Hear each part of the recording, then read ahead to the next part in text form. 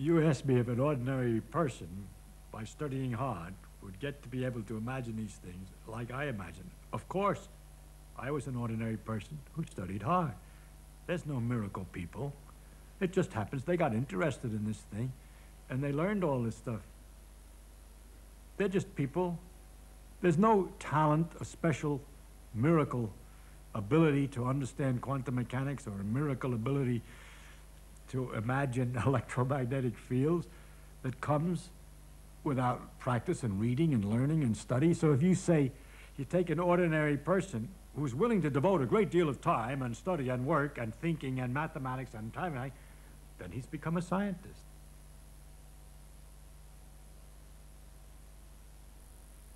Well, when I'm actually doing my own things and I'm working in the high, the deep and esoteric stuff that I worry about, I don't think I can describe very well what it's like. First of all, it's like asking a centipede which leg comes after which. It happens quickly, and I'm not exactly sure what flashes and stuff go in the head.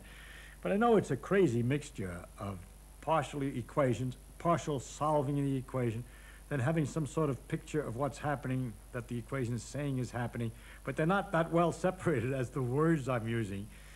And it's a kind of a nutty thing. It's very hard to describe, and I don't know that it does any good to describe it. And that is something that struck me that's very curious. I suspect that what goes on in every man's head might be very, very different. The actual imagery or semi-imagery which comes.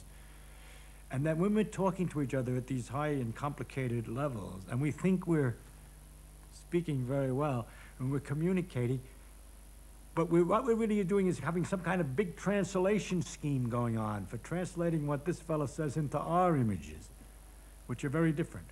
I found that out because at the very lowest level, I won't go into the details, but I got interested in, well, I was doing some experiments, and I was trying to figure out something about our time sense. And so what I would do is I would count, trying to count to a minute. Actually, it took me, say I'd count to 48, then it would be 1 minute. So I'd calibrate myself, and I would count a minute and 48, think I was counting seconds, but it's close enough. And then it turns out if you repeat that, you can do very accurately. When you get to 48 or 47 or 49, not far off, you're very close to a minute. And I would try to find out what affected that time sense and whether I could do anything at the same time as I was counting. And I found that I could do many things. I could, there were some things that not. For example, I had great difficulty. I was in the university. I had to get my laundry ready. And I was putting the socks out, and I had to make a list how many socks, and it was something like 6 or 8 socks, and I couldn't count them because the counting machine was being used, and I couldn't count them until I found out I could put them in a pattern and recognize the number.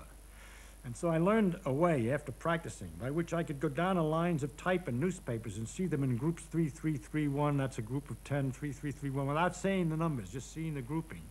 I could therefore count the lines of type I practiced in the newspaper at the same time I was counting internally the seconds. And so I would come, I could do this fantastic trick of saying, 48, that's a 1 minute, and there are 67 lines of type, you see.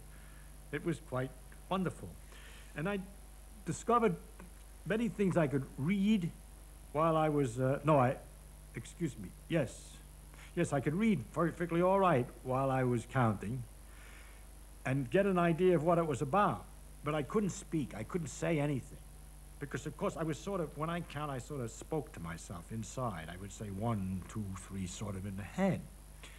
Well, I went down to the breakfast, and there was, John Tukey was a mathematician down at Princeton at the same time, and we had many discussions, and I was telling him about these experiments and what I could do.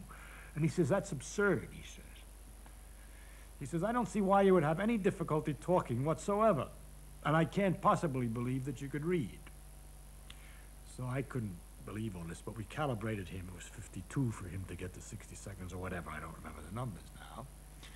And then he'd say, all right, he said, what do you want me to say? Mary had a little lamb. I can speak about anything. Blah, blah, blah, blah, blah, blah. 52. It's a minute. And he was right.